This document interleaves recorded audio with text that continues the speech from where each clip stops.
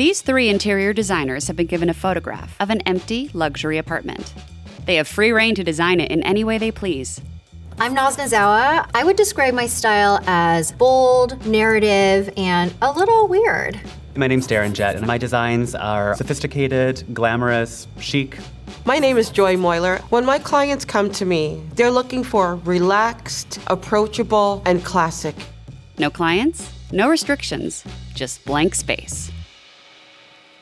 Looking at the space in front of me, my first impressions are very much, wow, this is a box. There's not a whole lot of architectural interest except for these extraordinary windows with an even more extraordinary view of New York.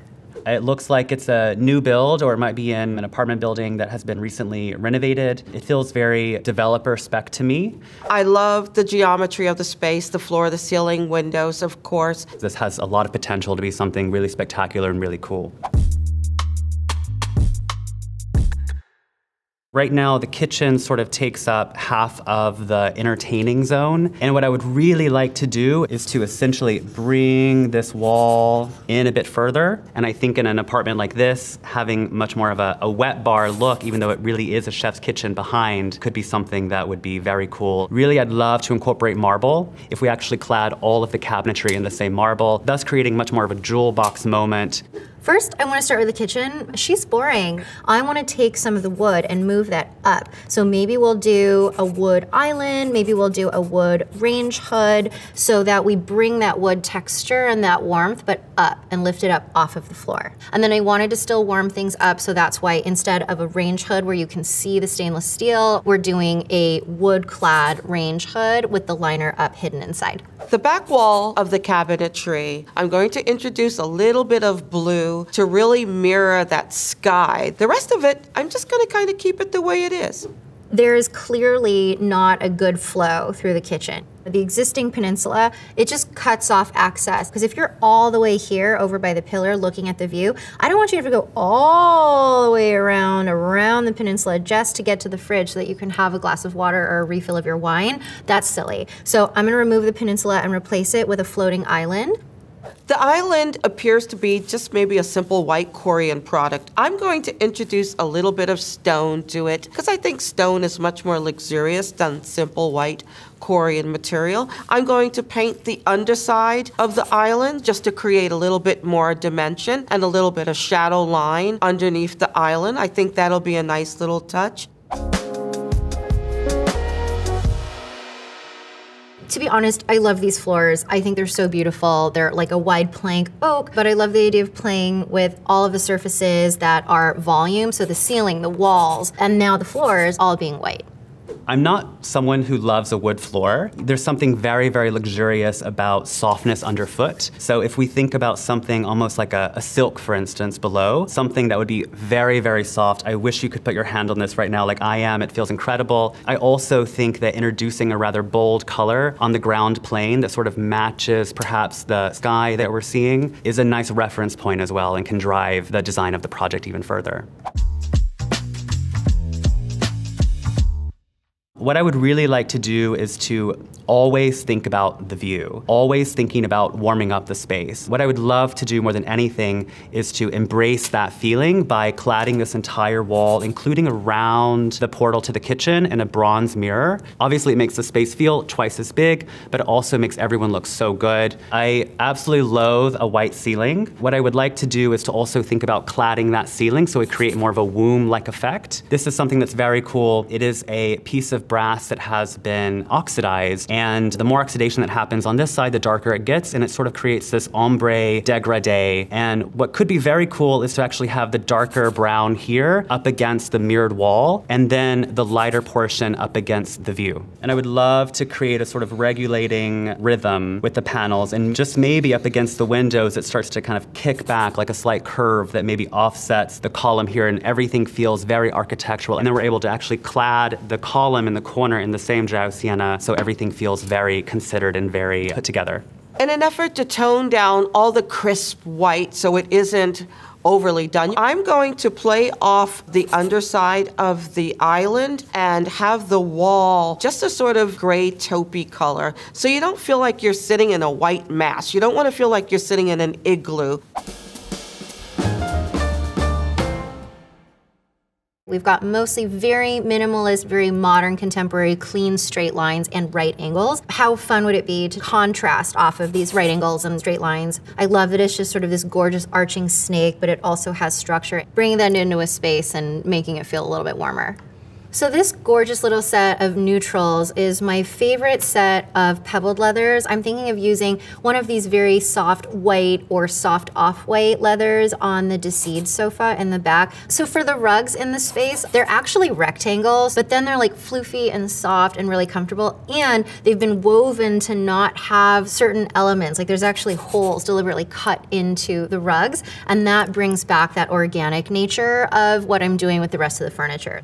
I'm using this wall here as an opportunity to define that living room space. And first thing you want to do is you want to have a big comfortable sofa. I always like to have a nice soft textile on the upholstery, particularly the biggest piece of upholstery that often gets the supplest and the most tactile textile. I really do love a white sofa, but don't be afraid. There's a wonderful product out there in the world called Krypton. You can literally pour an entire bottle of red wine on Krypton textiles and they are not going to stain.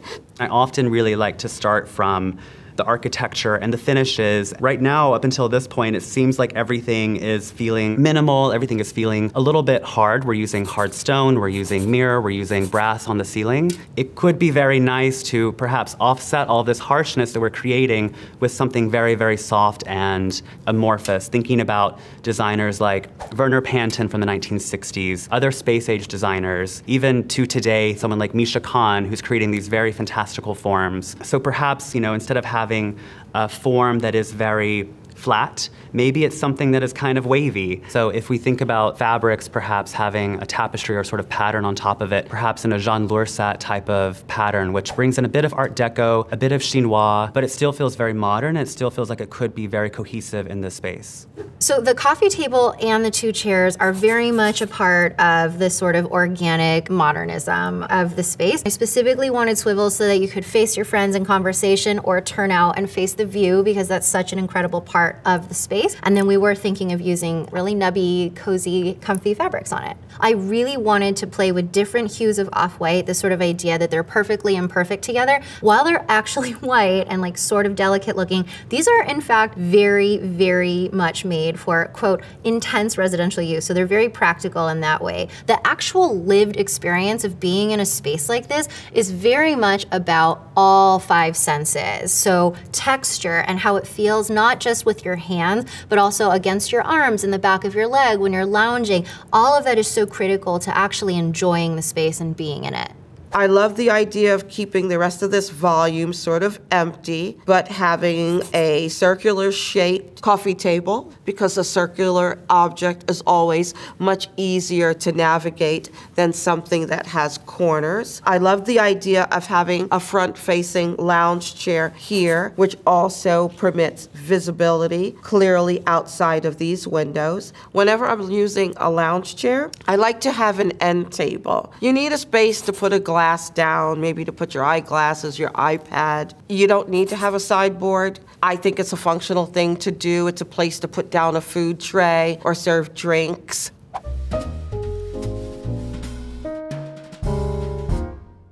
I get really edgy when people fight for the head seat at a dining table. I don't like that sort of hierarchy. I think at a round dining table, everyone's equal. And when you're laying out a space, the rule of thumb is the distance between the face of the table and the next object truly is 36 inches for comfort.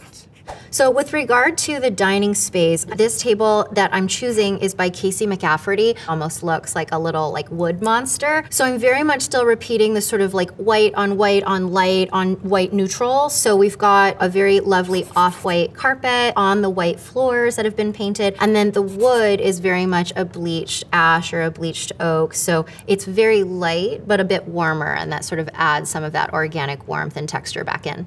I really am into the idea lately of creating these dining rooms that are much more casual. If you use them, you use them. If you don't, it's also okay. It's not an empty chair and an empty table. So if we had something that was sort of rigid on the outside that matched maybe the architecture of the box, but we had something on the inside that was much more of an amorphous form, we could create something like this, and then you would have a table that could rise out of it like this. I think it would be very cool also to have maybe some seat pads, and the whole idea is that those could perhaps move around. It could be very nice to think about it perhaps being in a leather. I love this sort of citron, chartreuse kind of greenish yellow over here, something that's very durable. And I also perhaps like the idea of thinking about all of this furniture sort of melting. Perhaps we do kind of spidery forms, but these might be something where it's like a fringe that kind of hangs down. If we think about the plinth of the dining room that's built up, maybe the cushions have fringe that kind of folds off of that, right? But I think we could do something a bit more dramatic in a nice leather like this.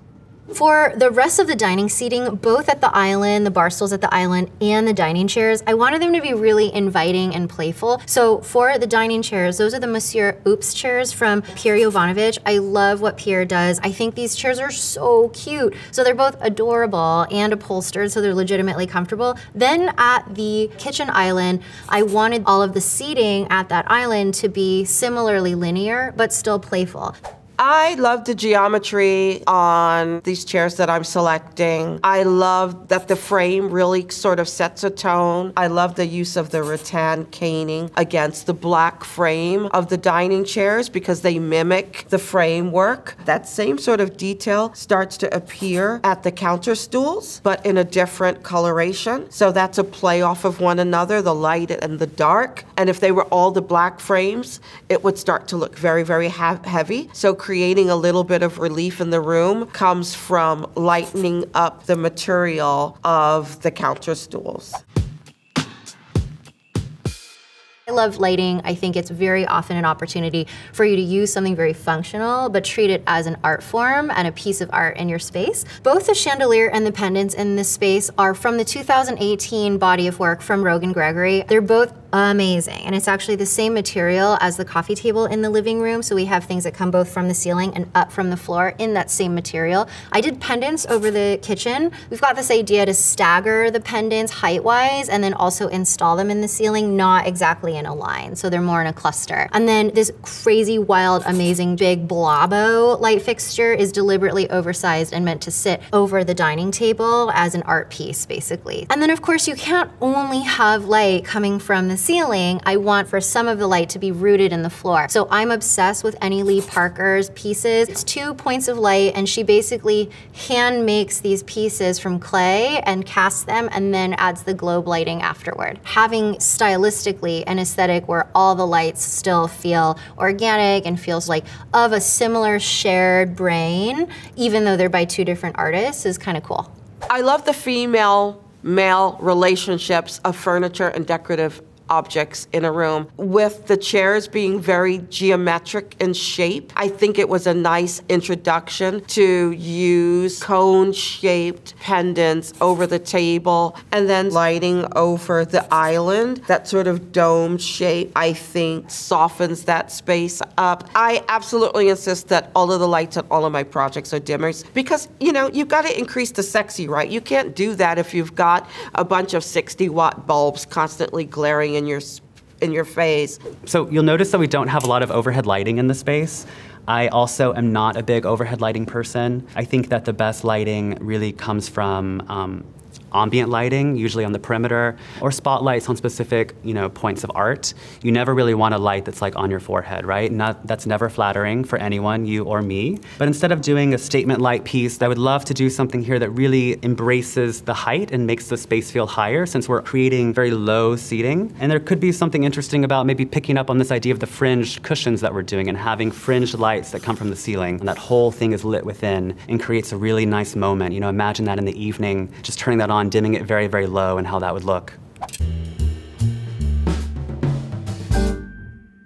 I love art. I don't think any space is complete without it. But for a space like this, a New York vibe, New York environment, I'm really drawn to geometric shapes and much more abstract or geometric art. No one really likes to look at themselves fully all the time. I think there's something very evocative, a bit mysterious about having the depth behind you of a mirror, that reflection, but in front of you is a beautiful piece of art. And it's really about offsetting the modernity that we're putting within all the architecture.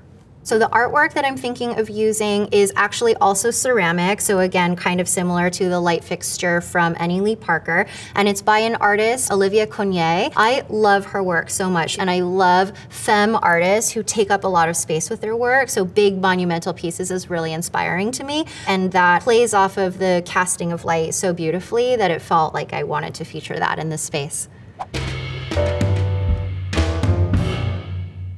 As you can see, I am very much envisioning a lot of white surfaces, a lot of white furniture, a lot of white everything. But obviously I love color. So what I'm thinking of doing is using color by way of light and translucency by turning this whole wall and making them almost like a very modern, maxed out size stained glass installation. So when the sun passes through the windows and onto all the furniture and the walls, you get color coming through the windows, and that basically floods the whole apartment with colorful light. There's nothing that is as simple to do, besides paint perhaps, that can totally change the effect of a space than the movement of a drape. I think in this space it clearly gets a ton of light. The view is absolutely incredible. If I had this view, I would absolutely leave it open, maybe 50% of the time, but the other 50% of the time, I would close it. And if you want to think about a late afternoon when the sun is very harsh, you close that, and then the whole space lights up almost like a Japanese lantern. Everyone looks amazing in that light, and you're in this sort of womb space, but you're floating in the clouds. I honestly love this design. I'm very proud of it. It was a fun challenge for me because so often I am using literal colors in a space. So my approach to this space is really to follow the architecture, follow the geometry of the space, let that lead, and sort of take it from there. And it's all about how you want to feel when you're in a space. I could really see this space as being for someone who really loves to entertain. I think there's something about this apartment to me that feels very New York. So perhaps it's almost like after an evening out, we meet some interesting people and we just arrive here. We're very lucky to arrive in this fantastic place, and we're almost watching the sunrise over the water, and it's coming into the apartment, and we get these sort of deep shadows that stretch across all the furniture and really richens all the fabric.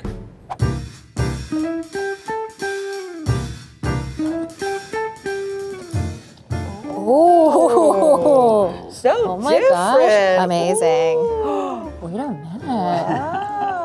Zoomy. Okay. I mean, classic, iconic. I love it. The high contrast for me is so major. I mean, we knew, right? Like, hello, this is Joy Moyler, people. I really like how crisp and clean it is. I think the scale is really nice. I love the pendants hanging above the bar and over the island. Also, I love that every chair at the dining table is an armchair. I just never think to do that. It just makes the caning so much more present in the space. And I love caning. It's a wonderful opportunity to provide something that's semi-transparent, that also has texture, that reduces the shine of other materials in the space. I really want to be in this space. I want to sit at every single seat in here and play with every single surface. Really am drawn to what you did with the windows, and I think that's very, very cool, and I can just imagine that light sort of cascading on my face when I'm in there. I love that she did the complete antithesis of what I did, which was very angular. And it looks like a really comfortable space that you can just kind of hang out anywhere and just enjoy yourself.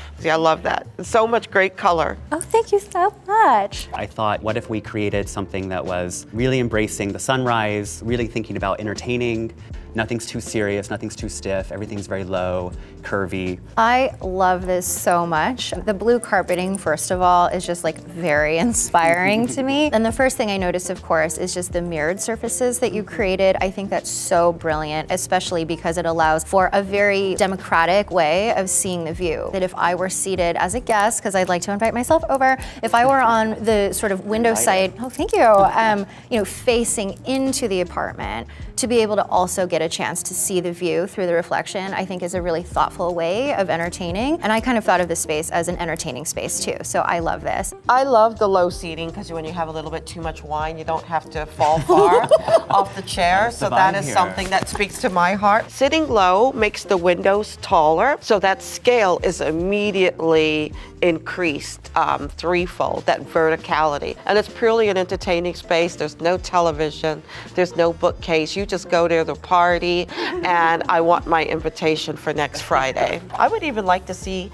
elements of Noz's lights here replace what's here. Fun. I think that would be a wonderful way to soften these lines, which tend to be very geometric and harsh. And it's totally steal, this idea of the color on the windows. I think it's so sick. Oh, thank you. Stained glass in a modern way. And I'm obsessed with caning and still have never, it didn't even occur to me, but I love that. And the whole notion, like I love that you were thinking about the translucency. Like all three of our spaces, I think really embraced like the notion of translucency. Like with yours, the caning, like I love the idea of the sun passing through it and casting like shapes and yeah, absolutely. And then I love the idea too, like whereas mine, it's about where the light lands. Yours is sort of like, where does the light pass through and then manipulate shadows? And then yours is about how does light refract off of reflective surfaces. So I'm obsessed. These are amazing.